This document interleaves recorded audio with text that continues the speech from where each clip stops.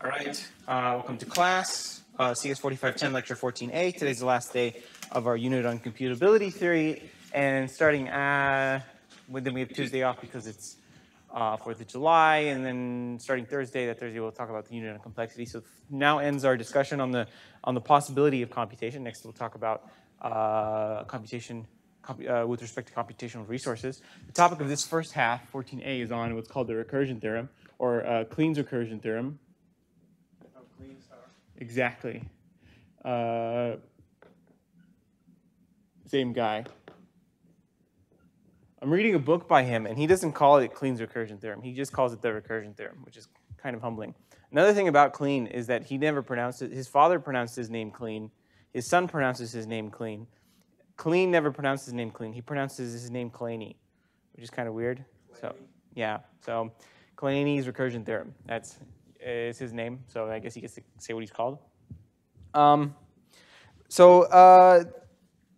the theorem actually says will take some building up. But first, let's ask a question.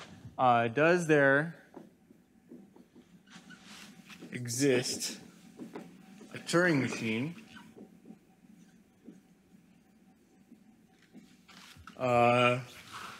which prints its own code? So kind of a complicated question right off the bat. Have you ever heard of a quine? Quine, named after Willard Quine, not William Quine, Willard Quine, a name you could make fun of, Willard. A quine is a program which prints its own code. So there's some rules involved. First off, it can't take in its own code as input. Otherwise, that would be kind of easy, because then you have the distinction for us between a compiled program and the program as code is kind of arbitrary, but they're really like two programs then, right? So you can't read the code. You can't like compile the code and then have the compiled binary read the source code. That's cheating. It's not allowed to take in any input. A quine is a program which prints its own code. It's not allowed to take any input, okay? So it seems, is this even possible? First off, it seems like, well, most Turing machines appear not to be quines because most don't appear to print their own code. They appear to do anything else. It's not even certain that such a quine exists. What you can't do is something like this. And although I'm talking about Turing machines by Turing completeness, I'm just going to use a general pseudocode style language. I can do like def f code takes on something, and then I say print code. Right, so Python 3-ish. And then I need to put the code here. So what would I put as the code? Def f /n/t code takes on what? Oh, right. So there's a problem immediately. You have what goes here. It goes escape quote def f, right? And you see we get some sort of recurrence here. So you cannot hard code a program with its own code and then expect it to print it. It's not going to work. However, consider the program as a string. Okay, we have a program which has coded its own code somehow, and the program prints its own code. This string, although it is infinite and long, and therefore this is not a program, it appears though that this string, although infinite, is describably finite because it's just kind of like periodic. So it appears maybe there's a way around this. Like maybe we don't have to hard code the code itself. Maybe we can compute the code. And it turns out we can. It's a little tricky from that. So if you think about any sort of automated machine which is capable of building other machines, like the first two examples people think of are any biological system, what is called osmosis, mitochondria, right? Everything doubles and splits, and right, so you have a cell, and it gets weird, right? And then eventually it's just, right? You can kind of, right, cells do that and they duplicate all the parts inside and so on. Everyone remembers biology. So life is full of systems which are capable of self-replication. In fact, life, I think, might be defined by self-replication. I think viruses aren't classified as alive, but they're capable of self-replication, right? Something like this. So Certainly every alive system appears to be self-replicable. But what about machines? Do machines appear to be self-reproducing? So what does it even mean? So like, if you have a machine which is capable of building other machines, like let's say you have a car factory and it produces cars, and maybe the car factory is like totally automated, right? A car does not produce cars, okay? Slight aside joke here, but there was I think it was a genetics books for children, and it was trying to explain like reproduction to children. And the way it worded it, like prehistoric people thought of it, is like you take two humans and then somehow you get a baby, but if you take two rocks and you smash them together, you'll get a small rock, right? So that's kind of a ridiculous analogy, but if you take two cars, you're not going to get a third car, right? You need a car factory to produce a car. But this is very different as a production system than a biological system, because the car factory, by necessity, has to be more complicated than the car. The car factory specification contains within it the entire specification of the car, right? If I just gave you the factory and not the car, and you were only allowed to look at it, you could probably reassemble a car just from looking at how all the parts are put together. So the factory appears to be more complicated than the car is, right? So here seems maybe not a contradiction or a paradox, but something of the sort. Like if in order to produce an object, the object that is doing the production appears to be more complex than the object it is capable of producing. Yet biological systems are capable of reproduction in this way as well. So you've ever played Horizon Zero Dawn in that game? I know it, but I never played it. It's the one with the like robot dinosaurs. Yes. So the only reason I know it is because it's the only time I've seen this trope. But there's like it's a common trope in science fiction where you have like, so basically specific to Horizon Zero Dawn, you have these mechs that roam the planet, and they're like, there's an alligator mech, and there's a cougar mech, and then there's deer mech, and whatever. The mechs roam around, collect carbon, and then they go back to what's called a cauldron. And the cauldron, they give the carbon to the cauldron, and the cauldron then produces more robots. So the cauldron, and then it's like this level where it's really dark and scary, but the cauldron is a cave which has it's totally autonomous, and it produces these robots without stopping. So the cauldron appears to be more complicated than the robots it's producing as well, right? It produces these mechs, but the cauldron is more complicated than the mechs. So it doesn't appear, even in like a 3D printer. Like a 3D printer, some of the parts of a 3D printer come 3D printed, but not all of it. Like you still need the melting head and all these things, right? Those don't come, you can't 3D print a whole 3D printer, just most of a 3D printer. And you still need probably 20, 30 bucks of parts. Yet, like, so to relate this back to computing, if a Turing machine is supposed to be, if there exists a Turing machine which is capable of printing itself, so there's two ideas. One, is it more biological in that spirit, or is it more like mechanistic? Like if it's more mechanical,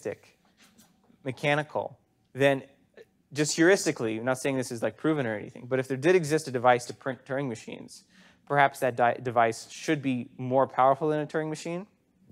On the other case, if there did exist a Turing machine which prints its own code, it would be closer probably to something biological than it would be to something mechanical. However, the Turing machine is a mechanical device, like inspired biologically, right? So it turns out that there does exist a Turing machine which prints its own code. And that's kind of leading up to what is known as the recursion theorem. First, we're going to prove that there exists a Turing machine which does nothing except print its own code. And then we'll prove it. So another like evidence, I guess, in favor against you need a stronger thing than a Turing machine to print a Turing machine is that there is nothing stronger than a Turing machine. So if there is a device capable of printing Turing machines, it better be a Turing machine, right? That's basically the statement. So like going right off the bat from Python, there's an immediate program that is capable of printing itself. And that is the empty program, right? If you give an empty file to the Python interpreter, it will do nothing. And then that's exactly what that program outputs. So congrats, we've done it. That's kind of boring, though, and that's kind of like a hard-coded ability into the interpreter itself. We don't really want to think about that. So I'm looking for like a quote-unquote non-trivial program or like a Turing machine, something more like a Turing machine, which is capable of doing something like this. The idea is that you can't do this nested string hard-coded thing, but instead of storing the code in a program, what we're going to do is compute the code. So the way we're going to do this is we're going to have two programs. I'm going to call them helper and main. Okay? Helper is going to help main, and then main is going to help helper. And combined, those programs are going to be the one program which prints its own encoding. Helper is going to print main. So a program, we appear to have trouble with a program printing itself. Fine. But programs are capable of printing other programs easily. Okay? You just hard code the other program as a string. You don't get the recurrence. So you don't get the infinite string, and then you're fine. So helper is going to print main, and then main is going to try and print helper. Immediately, there's probably a circularity issue, but we're going to resolve that. So I claim that helper is just quite simply going to print main. So I'm going to say def helper.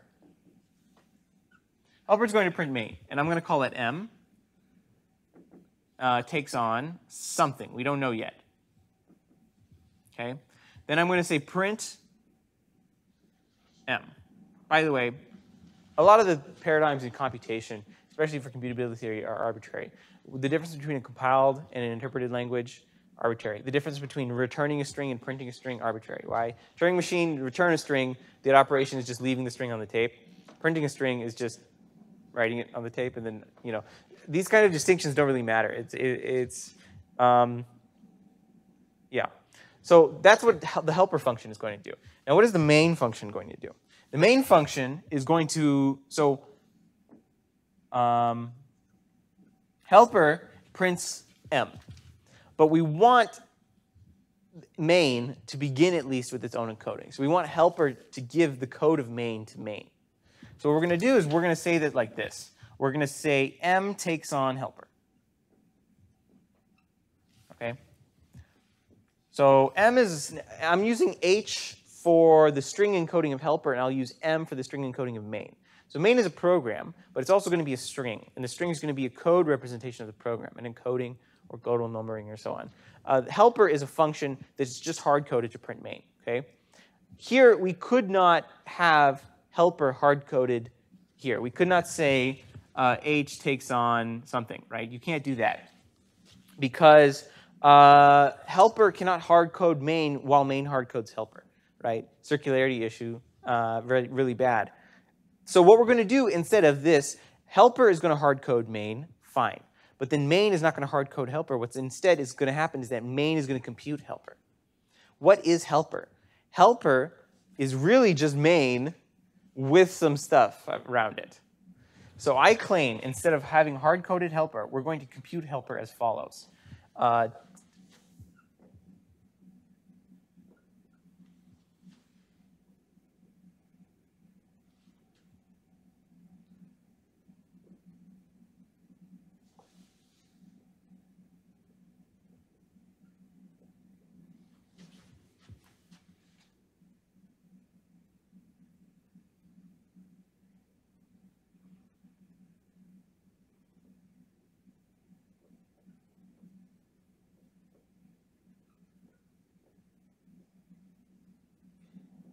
Okay.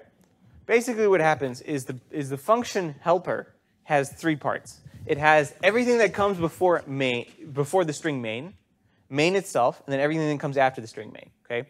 Three strings are being concatenated here by this string concatenation operator. Okay?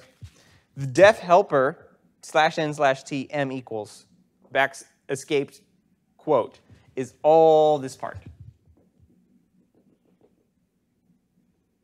Right? Similarly, then actually it should be here, right? Because it's not escaped. Similarly, everything that comes after the main is going to be here, right?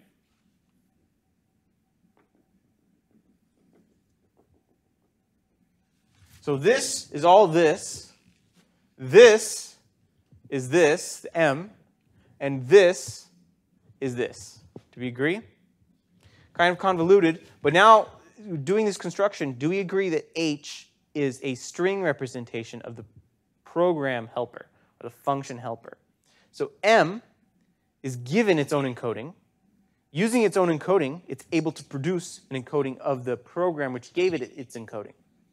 So there's a circularity. We're not out of the circularity woods yet, but basically, like, we're okay. So like time travel, like suppose a time machine did exist. Whoever invented the time machine could then go back in time and give instructions on the time machine in the past, but that may change the future to prevent people from inventing the time machine because they already had a time machine, right? So in some sense, if the time machine did exist in that exact way, then everyone could have a time machine in a way that no one understood how it works because no one would know how they got it.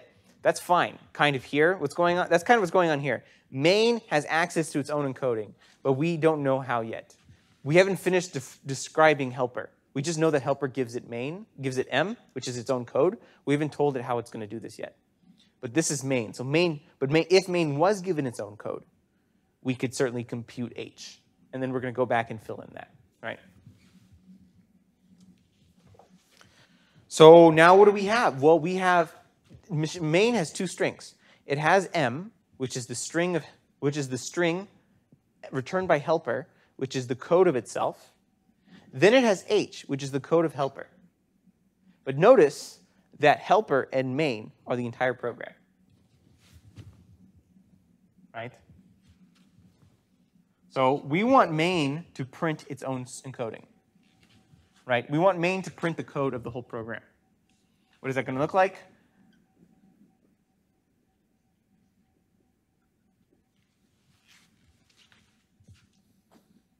H is the code of helper. M is the code of main. So H plus M is the code of helper plus the code of main, which is the whole program. A little bit of work has to be done here in order to make sure that the control flow handoff is done correctly. I've called this one main, so we know that we started this function. Then I know this one calls helper, which is going to be this one. And then I know like how that works order-wise. But it's not, if you can word this slightly differently where it's not obvious about how the machines interact with each other and how that handoff occurs. For this example, luckily, I'm just going to say we concatenate two codes. If you have two functions, okay, of code, you concatenate them. Congrats, you've concatenated a program with both functions in it. Doesn't mean they're run necessarily. We're lucky that this works. Well, it's defined to work out this way. Okay, so what's going to happen? Let's suppose you run this program. If you run main, it's going to call M. It's going to begin with its own encoding, M. Okay, M is now the code of main. I'll write it this way. I'll write it this way.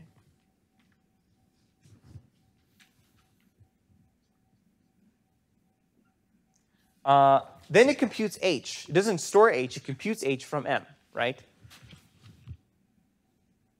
You notice that M really is just some slight wrapper around, helper is a slight wrapper around M, and M is itself just the code of main, right? So it's going to compute H from helper. So this is going to be H, right? And then combined, those are going to be, of course, H plus M. Important thing I forgot to say is that we didn't fix helper, right? What we're going to do then, now that we know what M is, we're going to copy M and put it here. So M is going to go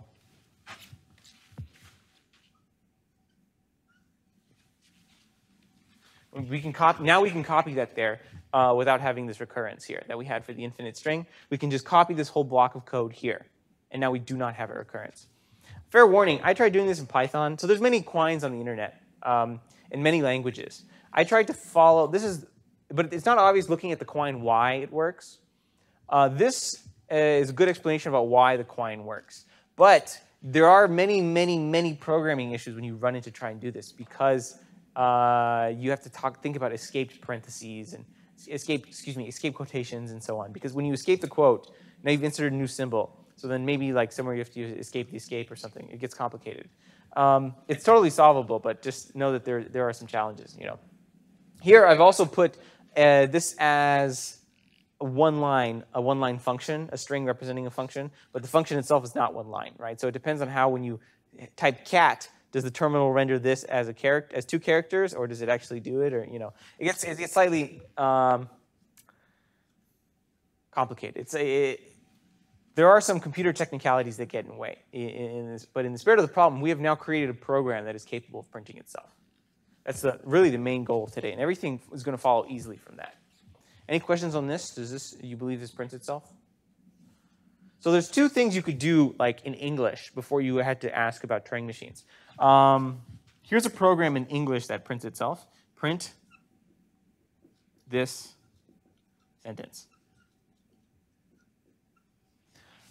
So print this sentence is a program which prints itself, right? So if you run this, if this was a program in some way, you run it, it's capable of printing itself. Okay, fine, but you don't know how to implement this. You can describe a high-level algorithm, but then press on the details, you should be able to implement it. It's not obvious how you implemented this call, even though the programming languages do have like this dot whatever. That's a different this. This is for this sentence itself, the program itself. So, but you can actually eliminate the self-reference in the English quote-unquote programming language by doing a similar structure here with 2 sentences that help each other. So I can do this, print this twice, second time, in quotes, print this twice, second time, in quotes. Classic example, right? This is a sentence that says itself, right? Is that readable? I hope so. So print this twice, second time in quotes. Print this twice, second time in quotes. You run the program, it's going to look at the next string and then print it twice. The second time it's going to print it, it's going to print the quotes, right? In some sense, this line of the code is the helper. So this is like the helper. This is the main, and that's the one that computes the helper given access to its own code, right? So this is an example of like an English way to do the same thing without the self-reference of this.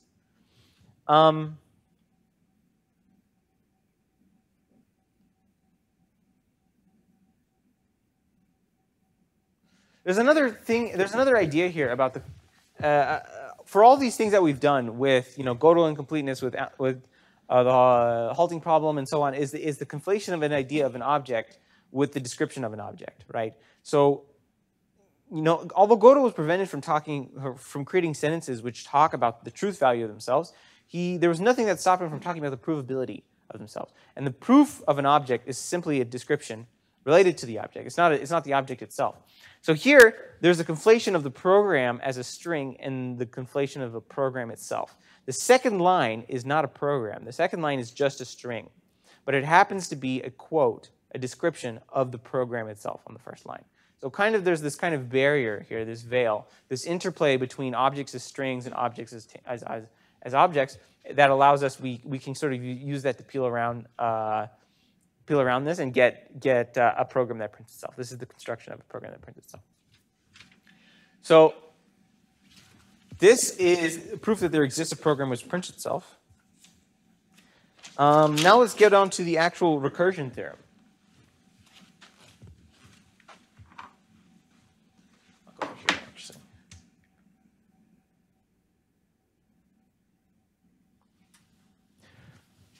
So the recursion theorem has many formulations, but here's the one we're going to use. A Turing machine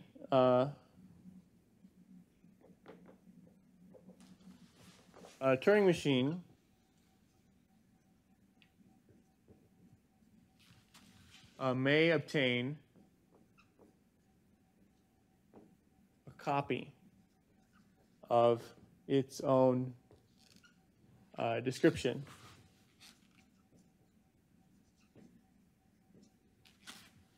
and compute with it. So there exists an instruction you can give to Turing machines, basically, and you can just tell the Turing machine can just say out loud, obtain a copy of my own code by the recursion theorem, and then it proceeds to do something. So for example, we could have a machine M on input W. Here's how you would write it. obtain M via, shouldn't be code here, this is the machine. Machine, M on input W, obtain the code of M via the recursion theorem.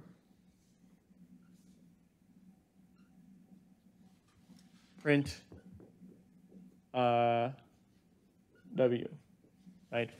So what does this machine do? It basically, via the recursion theorem, it obtains its own code, and then it prints W. What's important here is that second line, obtain the code of M via the recursion theorem. You can just say that now. Now that we've proved, well, what we're going to prove next is that you are allowed to do that, basically. Like, given an arbitrary Turing machine is allowed access to its own code. It doesn't read it from somewhere else. It doesn't take it. It's not necessary it takes the input. But by the nature of the program itself, it's allowed to do that. It's allowed to compute this. This is possible. And then using its own description, it can do certain things. Why is the recursion theorem useful? It's actually pretty niche, and it will make some proofs easier, but it's not that important, I think. It's not like the most phenomenal, amazing theorem, because in practice, what can a program do with its own code? Really, the only thing a program can do with its own code is try and derive contradictions, which is very useful for proofs in computability theory. It's not useful if you're actually designing an application or something, right? There are engineering challenges around that. So how are we going to do that? Here's the proof of it. Basically what happens, and we'll prove it more rigorously, but basically what happens is, this is H, this is M. At the end, we just printed H plus M. But we didn't have to print H plus M. We could just store H plus M as a variable and then do something with it. QED, that's the proof.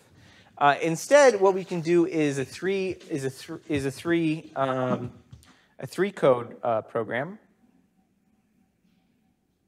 But that's basically the idea.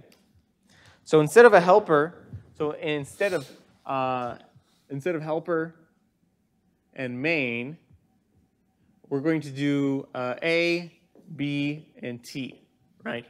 So we're going to have A is going to print on input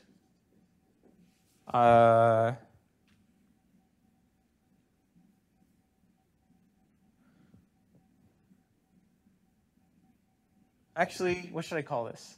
On input, it's going to ignore its input. I'm trying to fix a syntax here that's decent. A, well, I'll call these. We're going to call them helper, main, and T, such that T is allowed access to its own code. So we're going to allow T to compute with its own code as if it was receiving it from someone else. It's going to be able to compute T that way. So what we're going to do, of course, is this helper is going to be the same. So it's going to be def helper. It's going to print empty takes on, and we'll go back and paste that in later. Print empty. Here we can put def T on input W. Excuse me.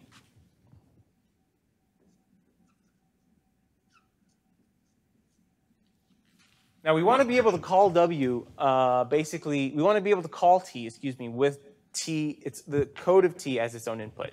So we're going to just say def T there, and then this is going to be something, we don't know what. Then we're going to say def main on input W. It's going to do what? It's going to compute the helper. So H is going to take on something plus MT.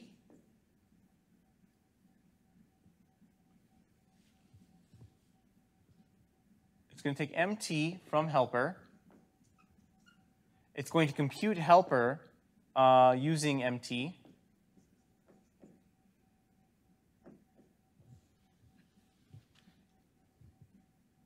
And then it's going to compute HBT. It's equal to H plus BT. Then it's just going to call T.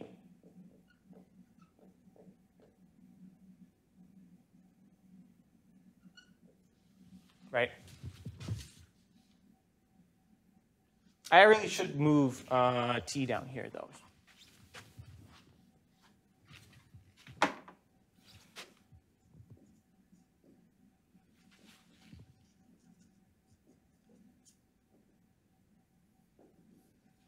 Okay. So here's what happens again. Helper is a function. Now instead of returning main, it's going to return main and t, whatever t is. T is some machine. It's going to print empty, which is going to be the description of main plus the description of t. Okay.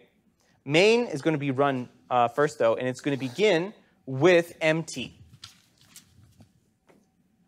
Okay. It's going to begin with access to main plus this function we want to compute t. Okay. Main is going to compute h the same way main computed h previously. It's going to compute the helper. Why? It has empty, which is its own code plus some other code, and it's going to just compute helper the way we did previously. So it's going to have def helper, the name of the variable, and print, and so on, right? And of course, you could make that smaller. So given empty, which is the code of m and the code of t, it's going to be able to compute h, which is the code of helper. Then it makes this variable hbt, which is helper b hbt. That was confusing. That was what it was. HMT is helper main t, and it's going to be just take the code of helper and just add it to MT, right? Here we can do code as a string operation, a single string concatenation, but for more complicated ways, there may be some stitching you have to do for that. But this basically means you combine the two programs together, right? Then we just pass, now HMT is the code of the whole program, including whatever the function t is. So we can just pass HMT now to t. So now t has a copy of its own code. T has HMT, which is the code of the program. The code is slightly different, though, because we have to add these helpers around. But T can compute with its own code and proceed, right? So this is the recursion theorem. A program is allowed access to its own description and is allowed to compute with it. So I said earlier this was useful for proving theorems. Let's actually now just prove some theorems. We can use it to help us prove some theorems.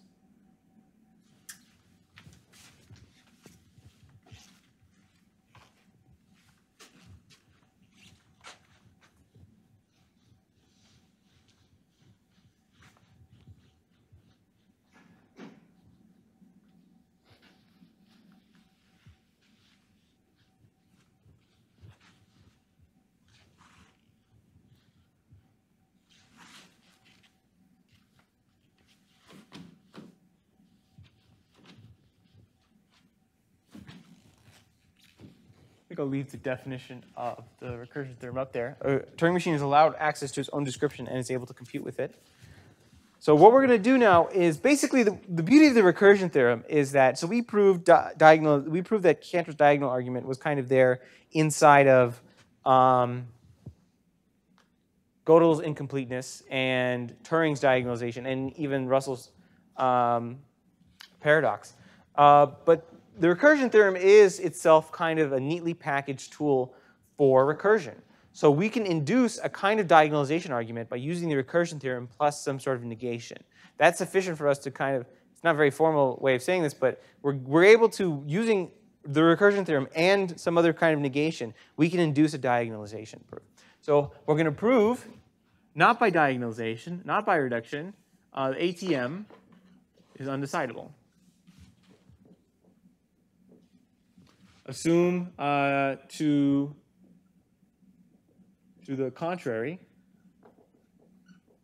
ATM is decidable.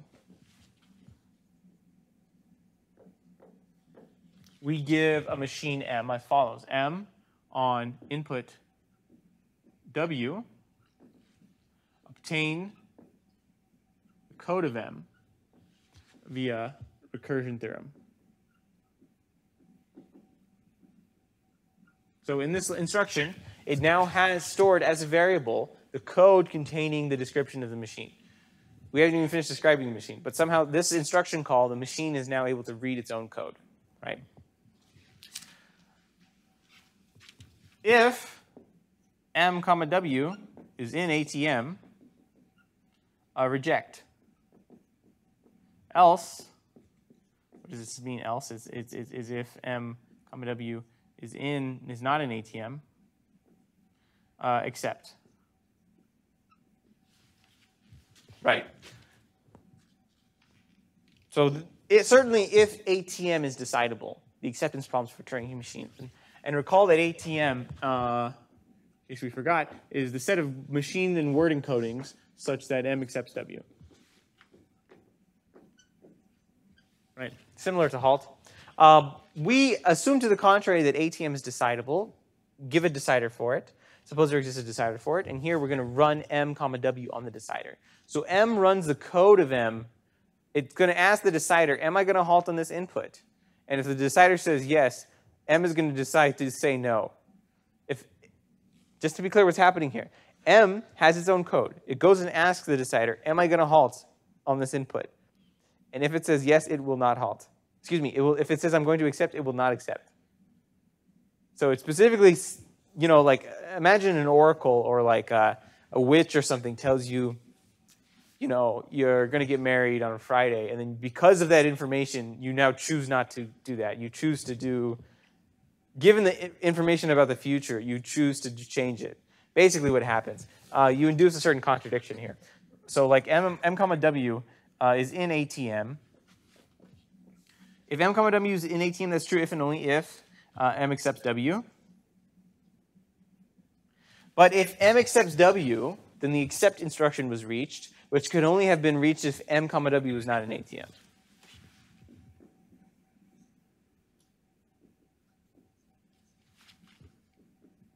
Contradiction, right?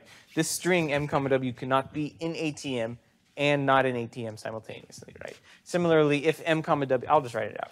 If M comma W was not in ATM, that's true if and only if M rejects or loops on W.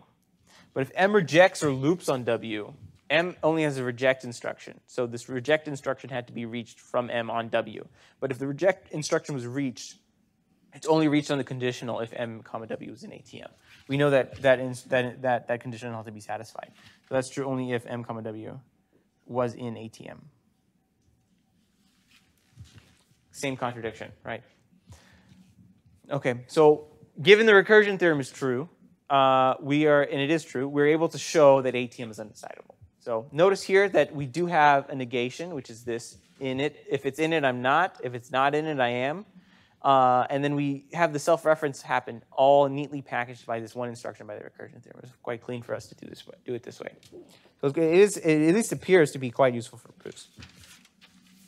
There's a more classic presentation of the fixed point theorem, and we're just going to introduce it as a lemma.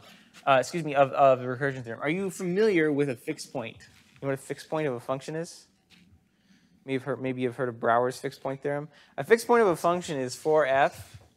F has a fixed point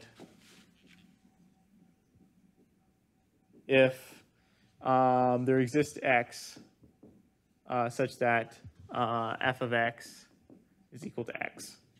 So like there is a function that if a function is a map from object to object, set of objects to set of objects. A function is a fixed point if the map itself does not transform one element, right? A permutation is, of course, a fixed point of a permutation, of course, is an element that isn't mapped. But certain functions, so permutations don't in general have fixed points, but there are some kinds of functions which unavoidably have fixed points. Like you can prove that any function of this kind has a fixed point. Usually it has to do with continuity, because usually when you map something to something back, there has to be some intersection or something, and therefore there has to be one element that didn't follow the rules, basically. Didn't by whatever continuous properties of the object you're studying. It turns out that there is, by the recursion theorem, there is an analogous fixed point theorem for the computable functions. So basically, like for T, any transformation from Turing machines to Turing machines, a computable transformation. So T is a computable transformation. What that means is it takes on input a Turing machine and outputs a Turing machine. Like, you don't want it to make any syntax errors. It's computable because there exists a Turing machine to compute whatever this function t is. A transformation could be anything. A transformation could be somehow it renames the variables, rewrites the code, swaps the accept and reject states. It can do anything. For any transformation of Turing machines to Turing machines, there exists a machine M such that there is a machine where under the transformation, the language recognized by the machine does not change.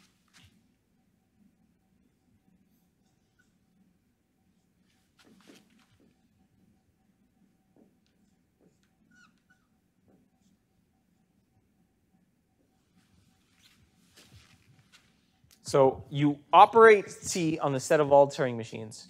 One of the machines will not change its behavior. Seems crazy because it feels like in a permutation kind of setting, if you have an infinite amount of elements, you should be able to reorder them in a way such that one of them doesn't map to the other, doesn't stay the same. But it doesn't say this code doesn't stay the same. It just says the behavior doesn't change. It doesn't say the code doesn't change. The code will change. But it does say that the behavior won't. So another way to word this, if M1, M2, M3 is some ordering, is an ordering of all TMs, and F is a reordering, such as like M of F1, M of F2, M of F3. So F you can think of as a reordering of the Turing machines. So M1 goes to whatever. Now the first Turing machine in the ordering is going to be F1, M of F1, okay? Something like this. You can even suppose F ignores the Turing, as a transformation, you can think of F ignores the Turing machine and just always returns the same Turing machine. It could be ridiculous like that. It doesn't have, so given all the Turing machines, maybe only return some of them, okay? For any reordering like this, there exists I such that the language of MI is equal to the language of M of FI. And using that kind of notation, it seems a little bit more like a fixed point, right? So you perform this transformation, this reordering, and somehow you're still left with the same machine. Excuse me, the machine may be different, but the behavior of the machine is unchanged with respect to what kind of strings it decides. So two quick examples, like it doesn't seem to be true, but the two examples I can come up with at the top of my head appear to have this property. First, as a transformation, consider the identity function. That is a fixed point. Every element is a fixed point. Okay, fine. Consider the transformation which swaps the accept and reject states. What is a fixed point of that transformation? So every element doesn't map to itself. Yes. So suppose that T swaps QA and QR, right? It attempts to produce the complement of the language. T is this transformation which swaps the accept and reject states. Can you give me a fixed point such that, give me a machine such that before and after you perform the swap, it has to recognize the same language?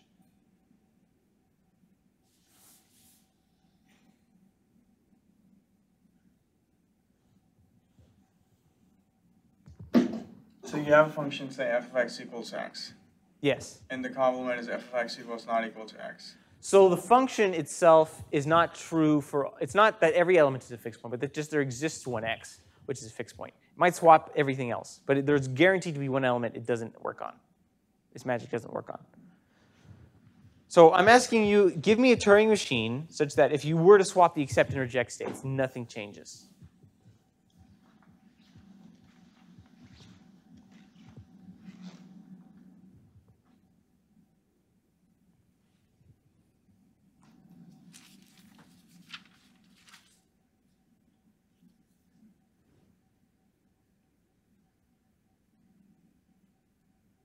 So it's equal to its complement. Ah, so here's that's the trick. It can't be equal to its complement. So This would not be true for just the decidable Turing machine, certainly, because if you did swap the accept and reject, and the machine always was guaranteed to hit the accept or the reject, then certainly it would always the language of the transformed Turing machine would be the complement. Fine, but choose a Turing machine which doesn't accept or doesn't reject. It loops. So consider a Turing machine M on input W a loop. So on all inputs, it just loops. It never reaches the accept or reject state. What is the language of M here? It's going to be the empty set, right? Because it accepts no strings, doesn't reject any strings either. It just loops on all of them. But a machine a word is only in the language it accepts. So we say if it loops on a string, if we know it loops on a string, and we say it's not in the language either. If this loops on all strings, it doesn't accept any of them. Swap the accept and reject states. Fine, it still doesn't reject any. It never rejected any strings, so it doesn't accept them now. So it's still the empty set. Right. It's kind of snuck in there because this looping idea is a secret third thing besides the true and false. Basically, it's like it's really what makes this possible, right? It's the only thing that makes this possible. So now let's just prove it. It's really easy to prove, actually. It's surprisingly easy. Basically, what you're going to do is compute the transformation and then simulate it.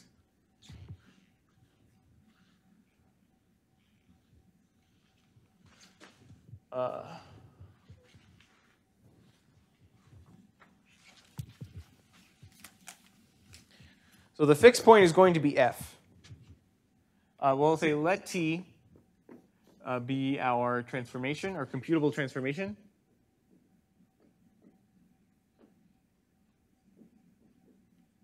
We give the fixed point. Not only are we going to say that there exists a fixed point, actually some fixed point theorems are non-constructive because it doesn't tell you what the fixed point actually is.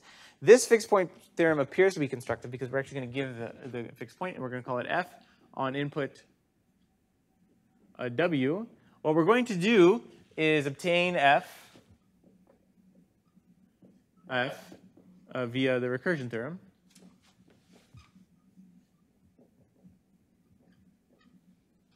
We're going to compute the code of G to be equal to the transformation of f. So given our own code, we perform, T is computable. So there's just a Turing machine to compute T.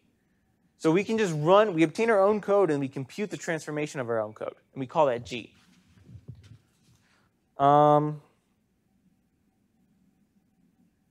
Okay. Simulate G. So this simulate call, we're going to do whatever G does. G accepts, we accept. G rejects, we reject. G loops, we're still going to loop. We're just going to do what it does, right? So notice, though, that like since f simulates G, f is just going to do exactly what G does on W. I'll say G on W. So f simulates G. So if f accepts G, f accepts G only if G accepts G. Excuse me, f accepts W only if G accepts U. So since f simulates G, we can say that the language of f is equal to the language of G, right?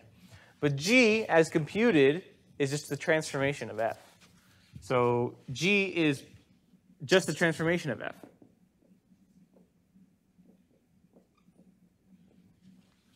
Okay, that's it. Right here we have L of f. Right. F is the machine under the transformation. T does not change the language it decides or recognizes. It does change perhaps its behavior. Maybe it takes longer or whatever. It doesn't matter.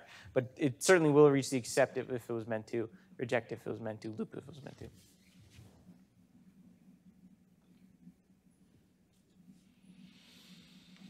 Okay, I have one final application of the recursion theorem. That was off the screen.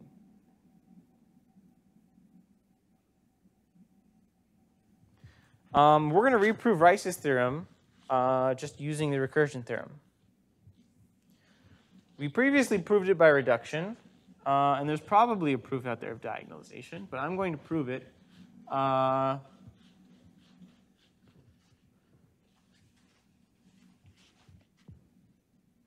using the recursion theorem. So recall that Rice's theorem says P is the language of the set of encodings of Turing machines such that M has the property. And Rice's theorem, if the property is semantic and non-trivial, then P is undecidable. Right? So if a property of Turing machines has to do with the language and it's non-trivial, it's undecidable, right? If the machine loops, if it accepts, if it halts, if it accepts 1001, if it has an infinite language, if it's closed under reversal, and so on. All these machines all these languages are undecidable. So here's the proof. Suppose that P is decidable. Since the property is non-trivial,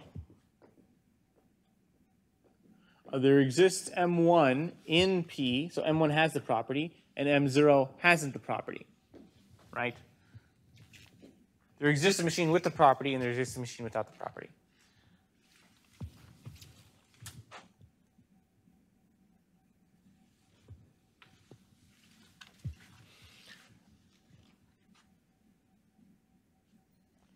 We're going to call this machine R on input W.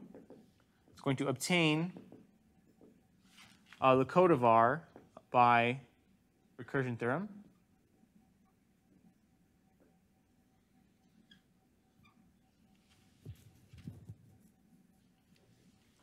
If R has the property, we're going to make sure that we don't have the property. Simulate M0 on W. If R doesn't have the property, simulate M1 on W. So does R have the property or does R not have the property? Well, let's say. Suppose R has the property. Suppose R is in the property P.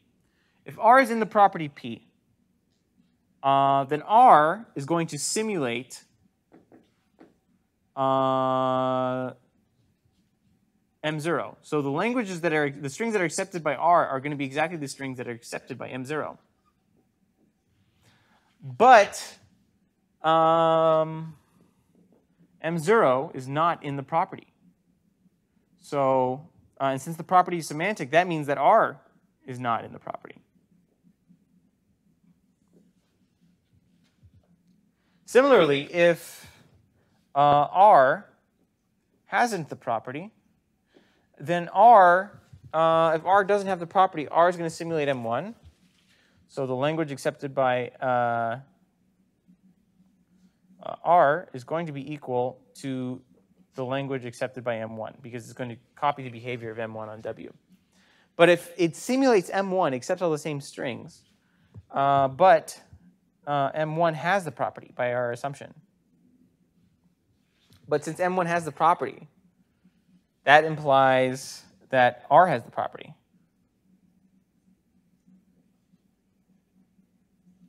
Similar contradiction. If it doesn't have the property, if it does have the property, it doesn't. If it doesn't have the property, it does. So notice here we did kind of a diagonalization style argument where the whole self-reference is nicely packaged by the machine being access to a ton of coding. We don't have to do anything smart there. And then simply we branch differently based off what we should do to what we shouldn't. The undecidable language gives us a power for us to deviate from what is respectable, and from there we can conclude we did something we weren't supposed to, so certainly we shouldn't be allowed to have that power. This is a proof of Rice's theorem following the proof of the recursion theorem. I actually think the reduction proof is about probably the same difficulty. This one requires you to know what the recursion theorem is to prove it. So that is the recursion theorem.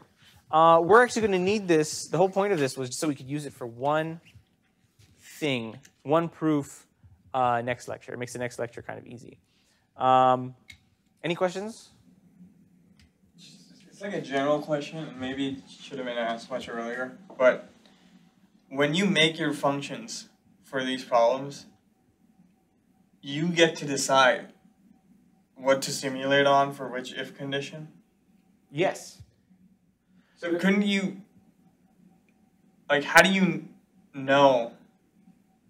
You could just as well have simulated M1 on W. Here? Yeah. Simulate M0? Yes, you could, but then you wouldn't reach a contradiction. Right, so how do you know? So recall the halting problem. We gave an example of a machine, and then we ran the machine on its own code. That was the only way we were able to derive a contradiction. We could still build the machine and then run it on something else and not get a contradiction. Right, okay, so you just have to pick one. Yes. This program R doesn't do anything, okay? It just exists only to induce this inconsistency. It doesn't actually solve any problem. It's just there as a counterexample, right? It's uselessly, you know, it doesn't have any ability. If I had M1 and M0, if I swap these two instructions, I would make a program that does not derive a contradiction and is useless. I want to at least derive the contradiction, certainly. But could you make some nonsense machine that gives you a contradiction for something that you know is true? To rephrase what you're asking, without assuming anything to the contrary, could you produce an inconsistency? Right. Well, we know that the axioms of set theory are not provably consistent. Okay, but we don't appear to be able to derive. We can derive statements which appear independent, like continuum hypothesis, but we don't appear to derive anything strict. We certainly, the system appears consistent and conservative, but it doesn't appear, it would be very bad if it appeared inconsistent. If you have 0 equals 1, you could throw that into any proof. If you could provably prove 0 equals 1, add that into any proof and you can prove anything you want, right? We would hope something like that doesn't work. This contradiction, of course, can only be possible by the fact that P was decidable. Here's the assumption there. P is decidable. Right. When we test, here's this line. When we say P, R is in P, we're really the way we should word this and the way other people word this, but I don't, is that assume to the contrary that P is decidable, then there exists a decider, and then we would call it something. Let's say we call it D. And then we would say, well, we run R on D, which is the decider for P. And then whatever it does, then we branch. So this line here that says R and P, we're really asking the decider for P that we assume to the contrary exists, what to do. Oh, right. So you're saying if there was a decider, you can make a whole bunch of junk. Exactly. Right. That's the contradiction. And notice that R, the construction of R is conditional on if that decider existed. I could actually draw the picture for this, I think. So let's keep that up. Let's call that decider D, that we assume to the contrary exists. We're going to obtain our own code. We're going to ignore our input, and we're just going to obtain via the recursion theorem our own code. We're going to give that to D, and then whether or not what we do is I'll draw it this way.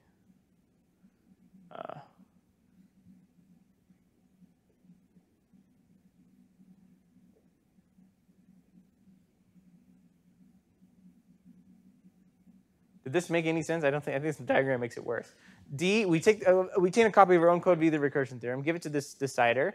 If it says yes, we're going to make sure we say no. And if it says no, we're going to make sure we say yes. Right? And we take whatever our input was, W, and we just simulate M0 or M1 on W. Right? So we pass that all the way through. This was what it might look diagrammatically. And it exists. This machine R exists. It's built only around D. The assumption here is that D exists. So that's why it exists. Right. Thank you. No problem. Great question. Great question. Let me get this in the shot before I end the video. That's the diagram.